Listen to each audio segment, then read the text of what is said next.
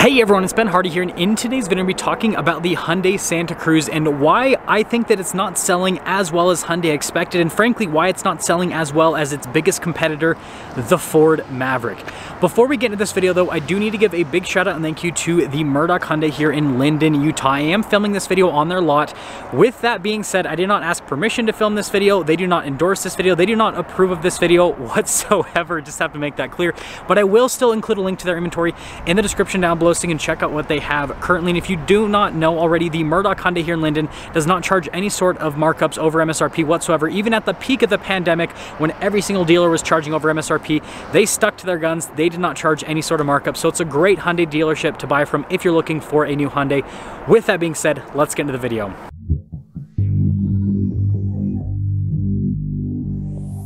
Let's start things off by going over the sales figures with the Santa Cruz. Now, it was released in 2021 as a 2022 model year vehicle, which is pretty common. And in July, which was the month of release, they sold a whopping 81 units. Now, this is not because there wasn't enough demand. This is because it took a second to ramp up with production.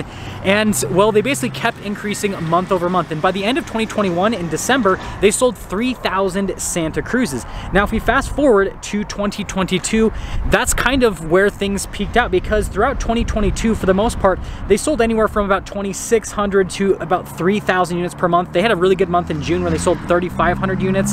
And then by the end of the year, again, they're around that 3,000 to 3,500 unit range per month. And then as of 2023, so far, in January, they sold 2,600 units. And then in February, they sold about 2,800 units. If we add up all these sales figures, then what we can see is that in quarter 3 of 2021, they sold about 3,000 Santa Cruzes. Quarter 4 saw about 7,000 sales. And then throughout 2022, what we can see is, well, the first quarter, 8,400 units, quarter 2, 9,800 units, quarter 3, 8,600 units, and finally quarter 4, 9,600 units. So the trend with the Santa Cruz is that they're going to sell anywhere from about mid 8,000s to maybe 10,000 units in a given quarter. Now let's compare this to the Santa Cruz's biggest competitor, which is the Ford Maverick. It's a small unibody vehicle with a truck bed, just like the Santa Cruz, and we'll kind of get into that a little bit more later. But anyways, sales figures with the Maverick. So we don't have month-to-month sales figures like with the Santa Cruz. We just have quarterly sales figures. Quarter 3 of 2021 saw 506 units sold. Again, the Maverick was released around the same time as the Santa Cruz. It was actually released a little bit later. Quarter 4 saw over 12,000 sales. And then in 2022, quarter 1 saw almost 20,000 sales. Quarter 2 saw about 20,000 sales. Quarter 3 saw a dip down to 13,000 sales. And then quarter 4 saw over 22,000 sales. So those numbers prove that the Ford Maverick is currently selling at a rate of about 2x compared to the Santa Cruz. But the numbers don't exactly show everything, because if you go to a Hyundai dealership right now, chances are you'll see several Santa Cruzes available for sale. Whereas if you go to a Ford dealership, unless it's a used Ford Maverick, you're not really going to see any brand new Ford Mavericks available for sale. And that's because the Ford Maverick is completely sold out. And the thing that's, preventing Ford from selling more Mavericks is, frankly, production. If Ford could build more Mavericks, they would sell more Mavericks. Now, I don't know the exact market cap of the Ford Maverick, like where sales would start to drop off, but I feel like it's pretty safe to say that Ford could sell probably another 2x on top of what they are already selling with the Maverick per quarter. So if they're roughly doing about 20,000 units per quarter, I think 40,000 units per quarter is well within the realm of possibility for the Maverick. So let's quickly take a look at the Hyundai Santa Cruz, or rather Santa Cruzes, and try to figure out this whole situation. So let's start things off by talking about the powertrain options you can get in the Santa Cruz and kind of compare that to the Ford Maverick. So the first, or actually the upgraded powertrain you get with the Santa Cruz, is a turbocharged 2.5 liter 4-cylinder. It's under the hood of this particular Santa Cruz. It is paired to an 8-speed dual clutch automatic. It puts out 281 horsepower and then 311 pound-feet of torque. Now, the base powertrain for the Santa Cruz is under the hood of this particular Santa Cruz. It is a naturally aspirated 2.5 liter 4-cylinder that goes through an 8-speed automatic. Now, this is not a dual clutch like in the turbo Santa Cruz. It's a regular 8-speed automatic, and that puts out 191 horsepower and then 181 pound-feet of torque. And I figure I should also show fuel economy with them. So the naturally aspirated engine gets 22 around town and then 26 on the highway, and that's with front-wheel drive. Whereas the turbocharged version gets 19 around town, 27 on the highway. That one is with all-wheel drive though. Now the Ford Maverick also has two powertrain options available. The first one is a hybrid powertrain. Now that only comes in front wheel drive currently, has about 191 horsepower I think, and you can average, you know, mid to high 30s, even low 40s with that powertrain, so pretty solid. And then they have the EcoBoost powertrain, which is about what, 250 for the horsepower, I think 277 for the torque, so it's actually less powerful than the Santa Cruz powertrain. But that one is paired to an 8-speed automatic, just like the base Santa Cruz, so a regular torque converter automatic, not a dual clutch or anything like that. And that can be had with all-wheel drive, and you can get it with, you know, the Tremor package, which is like an off-road package as well. And well, this whole powertrain situation, I think, is the first big problem for the Santa Cruz. So this Hyundai Santa Cruz and this entire line of Hyundai Santa Cruzes, minus the blue one that I showed you, all have one thing in common, and that is the fact that they all have the turbocharged 2.5 liter 4-cylinder paired to the dual clutch automatic transmission. Actually, they have two things in common, and they're also not sold already. And so as cool as the turbocharged engine is in terms of the performance that it provides, it's not great for truck duties. So I had a Santa Cruz as a tester for a week, and I took that off-road, and I can tell you the dual clutch kept doing weird stuff off-road, and I'm not the first publication to find this out. There are other publications that have taken the Santa Cruz off-road and they've had issues. I think one publication actually completely blew up the transmission in a Santa Cruz with the dual clutch taking it off-road. I won't throw anyone under the bus. If you guys know who it is, you know who it is. But anyways, like, it struggles with off-road stuff, and then when it comes to towing, that transmission also seems to be a little bit all over the place, whereas the regular torque converter 8-speed that is in the non-turbocharged Santa Cruz seems to do a much better job when it comes to truck duties. And I think that's why the turbocharged ones are available for sale, and why the regular 8-speed automatic with the non-turbocharged engine, you can't find one unless it's front-wheel drive, which front-wheel drive vehicles just don't sell as well as all-wheel drive vehicles here, specifically in Utah. So the point I'm trying to make is, I think that dual clutch automatic is definitely just kind of like a little bit of a black cloud over the Santa Cruz. And then the other issue when it comes to powertrains is the fact that the Santa Cruz doesn't have a hybrid option. And I find this quite perplexing, because the Santa Cruz is basically a Hyundai Tucson with a truck bed, and you can get a hybrid in the Tucson. You can get a hybrid with a 6-speed automatic. It is a dual clutch, which we just talked about how dual clutches aren't necessarily the best thing for truck duty, but regardless, you can get a hybrid powertrain in the Tucson, and so I don't know why they don't put that hybrid powertrain in the Santa Cruz.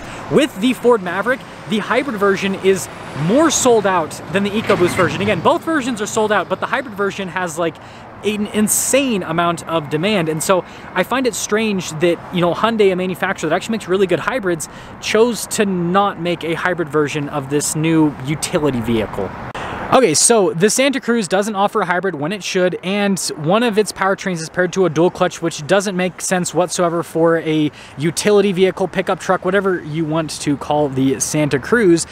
But the rest of the vehicle is great, right?